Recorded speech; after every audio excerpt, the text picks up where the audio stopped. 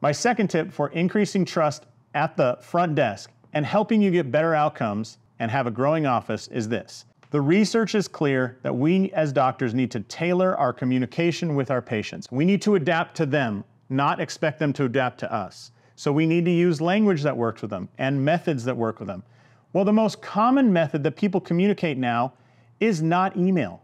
The most common method that people communicate now with their friends and family is two-way text messaging. So if we're going to follow the research and tailor our communication, we should be using two-way text messaging as the primary way of communicating with our patients.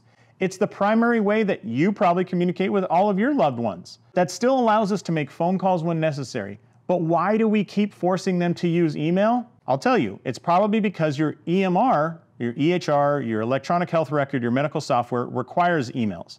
If that wasn't the restriction of your software, what method would you likely communicate with your patients?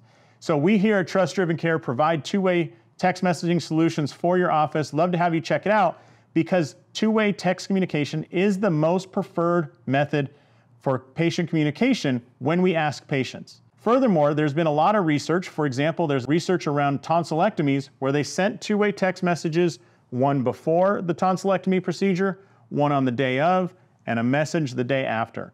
The patient satisfaction scores were huge, and there was not a single participant in that study who didn't say that the text messages were a positive addition to their patient care.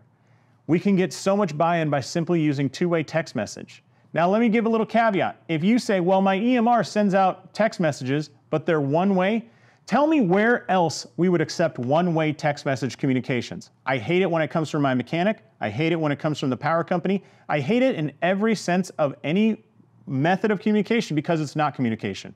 It's someone else making an announcement to me of which I can't reply to. If you think that works, try it at home for a week and just communicate one direction. Tell me how that works out.